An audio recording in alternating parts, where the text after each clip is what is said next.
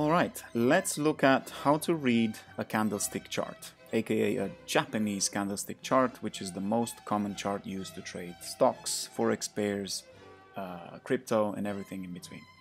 At a first glance it looks kind of complicated, but it's actually very easy. So the first thing we look at is the pair that we are trading. So in this case we have US dollar versus Japanese yen, and we see on the side here a particular price point. This number here is exactly how many yen you need to buy $1 US, right? So as it stands right now, the price is 140 yen, 40.10 for every US dollar. Okay.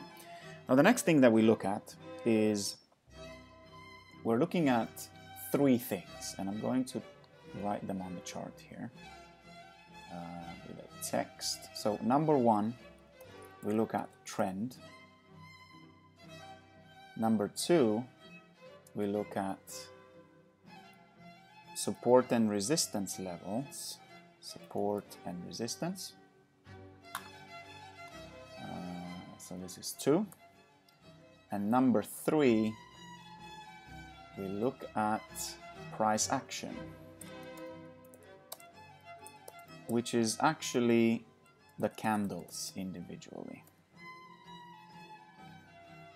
Okay, this is number three. Of course, I forgot to put the number in. Number three. So one, trend. Two, support and resistance. Three, I put them up here so we have space to draw. Support and resistance, and three, price action, or sorry, candles. Okay, trend. What is a trend? Well, it's the general direction in which the market is going. In this case, it's a downtrend because the market is going down, right? A downtrend. Support and resistance. What are those levels? Well, those levels are the areas which stop the price from going further down or going further up. For example, this would be a resistance area, and this would be a support area. Right?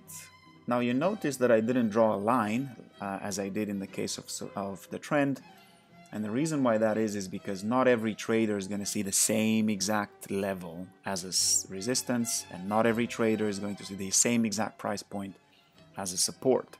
So these will be, it's better to draw them a little bit wider to include all the potential traders in the market. Okay, so support and resistance, and then of course we have individual candles such as, let's say, these two candles.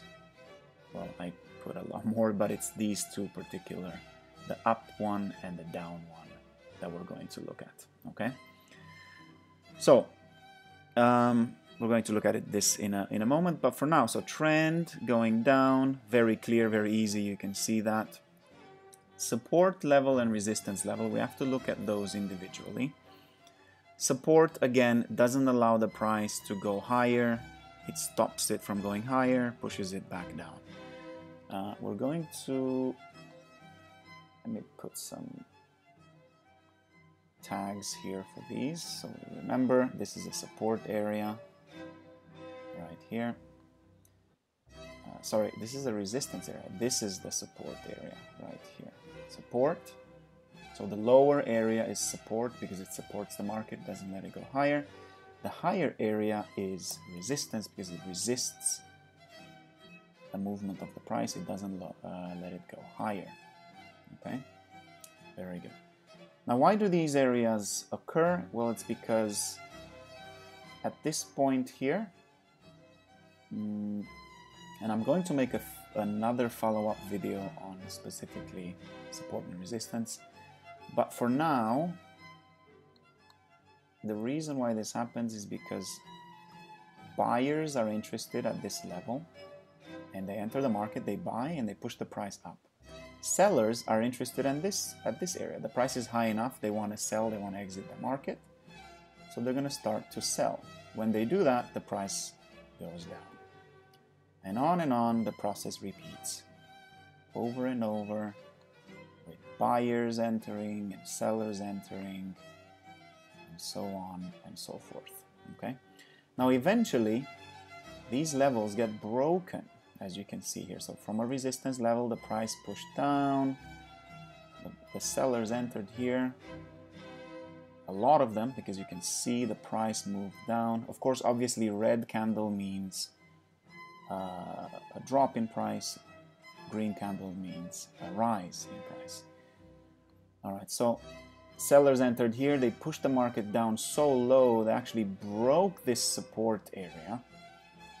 And then when the price comes back to it, now it's no longer a support area. So we're going to separate this. Let's make a separation line here, because it was a support area before, but now it's actually a resistance area at this point. So support turns into resistance, and resistance turns into support as the market moves on and on and on. Okay, so it was supporting the market here, but then after this cross, it becomes a resistance. Okay, the price moved lower and lower and lower. Okay, very good. Now, so we went over trend. This is a downtrend. We went over support and resistance. We know why this happens. Now we're going to go to price action, which means the actual candles.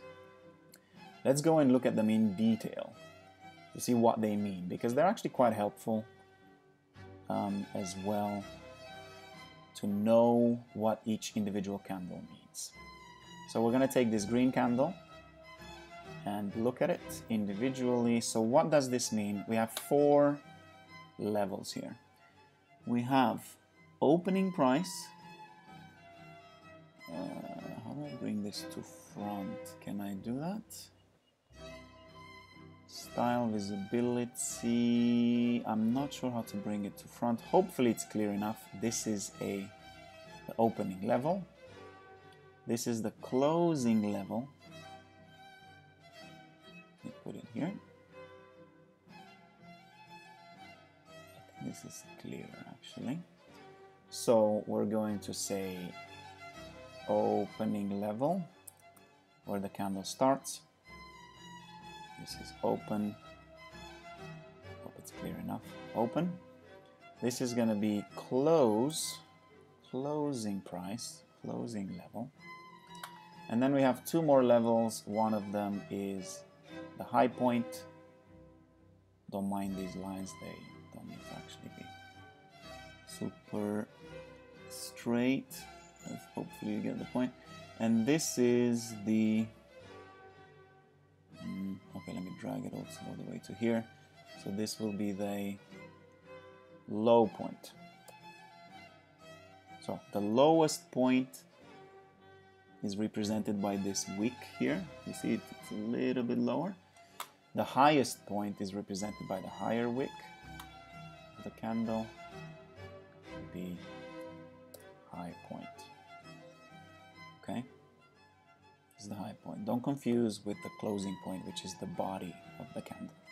So opening point in a green candle is lower than the closing point, because green candle means a rise in price in the interval of 4 hours. Remember, each candle is 4 hours in this case. You can change it to 1 hour, 1 day, whatever time frame you want to work on.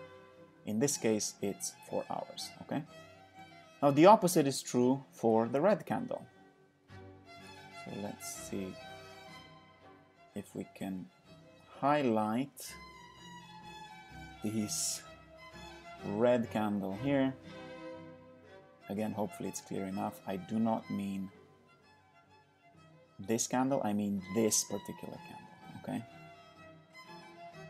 So let's see what we have in this case. It's not very clear. I'm gonna have to zoom in a bit more, make it longer. Again, the opposite, we have opening price, we have closing price,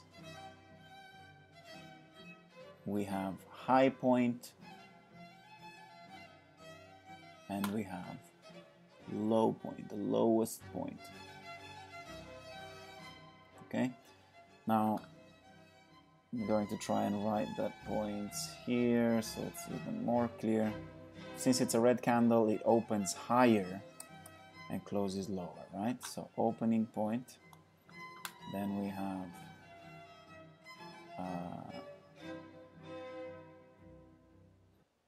closing point, which is here, right? I'm just going to write it here. Closing point, right on this one. We have lowest point of the interval, and we have highest point right here. Really accurate. Let me see if I can drag these ones more accurately as well. Yes, that's enough.